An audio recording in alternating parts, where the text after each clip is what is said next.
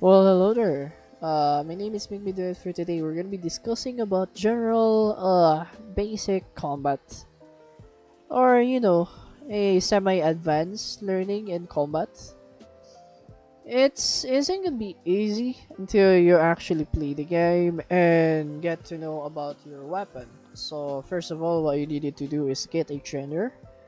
I mean, a NPC trainer. If you have a sword, go talk to Reyes. Or if you have something else, then go to Trello.com. I'll be posting the Trello link below so that you guys could see it again so that you wouldn't go that much far off thinking, what the hell is he saying? So, even if what we're going to talk now is going to be the sword, the base sword, which is going to be sword, which the most basic thing that you'll have after you join the game.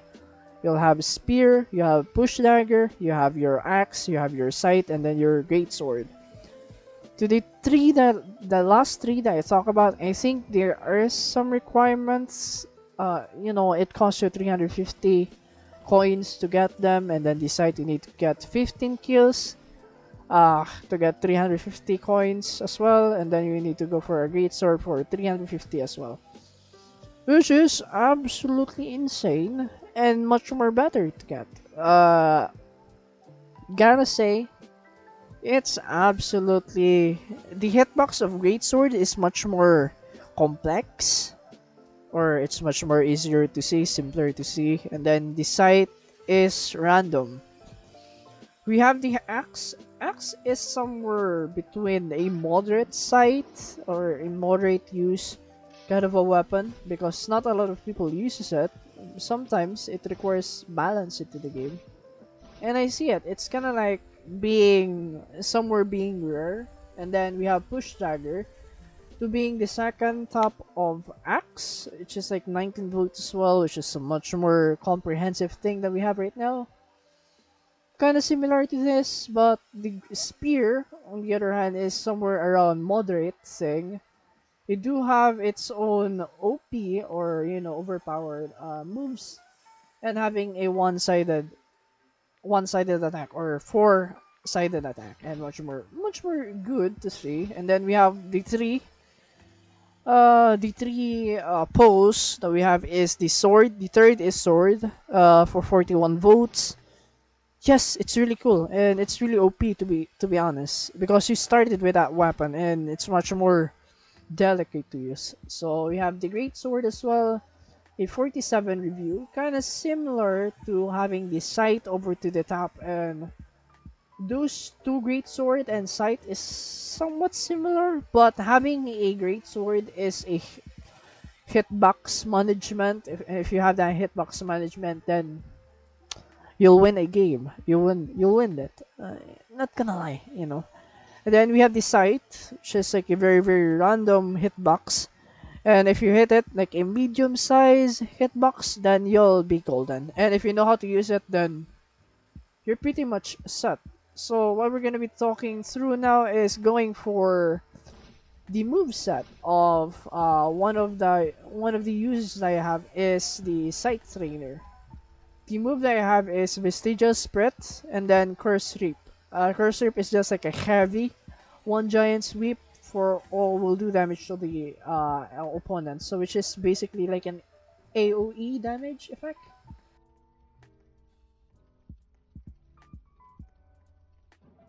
And we have the vestigial spread, which could stun an enemy, which is a pretty good use of combo extender. Much more better combo extender to be honest. So now we'll talk about the combat here. The combat is much more simpler to be exact. If you're fighting a monster, then you can go for a attack and then dash, attack, dash, attack, dash. And if you have a magic or spells, you can use it. Especially Kadea is really good. Ruinum is really good if you have you're fighting around the edges of the map or something, like basically you're gonna fall or you're gonna die really easily. And then we have Preya for like very very straightforward attack. I don't have it because I'm using right now is OTA. I'm trying to practice it, and somewhere really good. Not gonna lie. And then we have Vonzo. So Vonzo is really that thing that could close up the enemy, and you could really get a good combo after that if you hit that first shot. After you're done with that one, you'll move on to having a health boost. We'll talk about Runic Shield right now.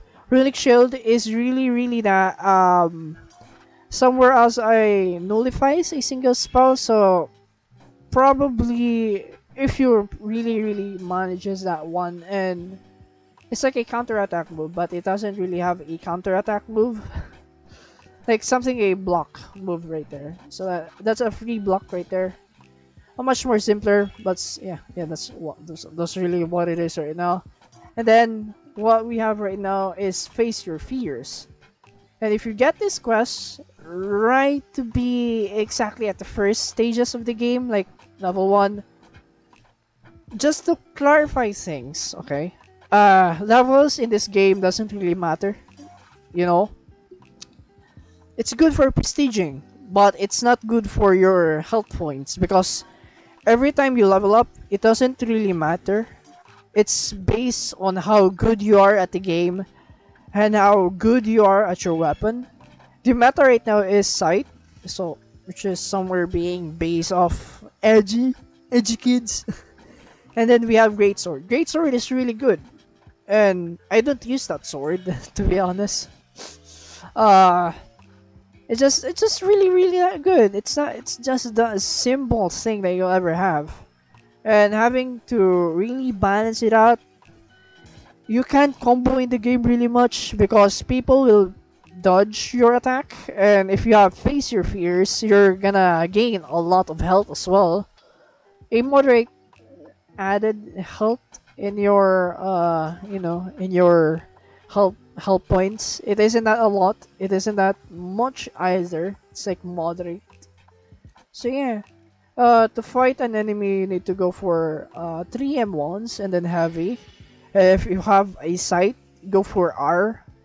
If they are really close to you or pushing ahead of you, and if you have a mana or somewhere a mana base form, then you could go for a Aure or Vonzol first, and then go for Kadea, and then Preya, so that you could get close to your enemy very fast. And then if he's really pushing you, you could use your Ruinum, so that you could actually push him away. So yeah, that's basically it. It's really simple, to be honest. The site is okay. I want to use another weapon, but I'll try to use the great sword as well. It really depends on what you like the most. It isn't gonna be the same as being somewhere as being good at it. And if you're really good at the sword, then you could go for a 5v1 or 1v5. You could kill a lot of people. So yeah.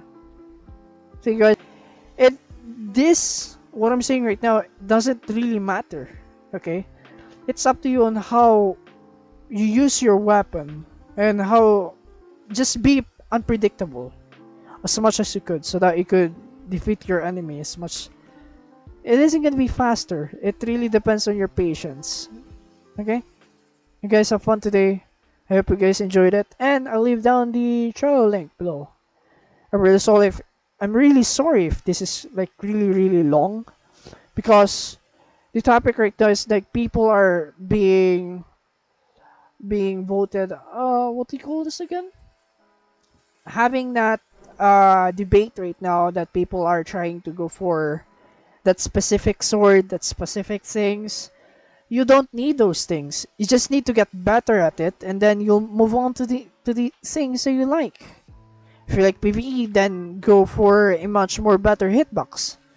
And if you don't like PvE, then go for a great sword.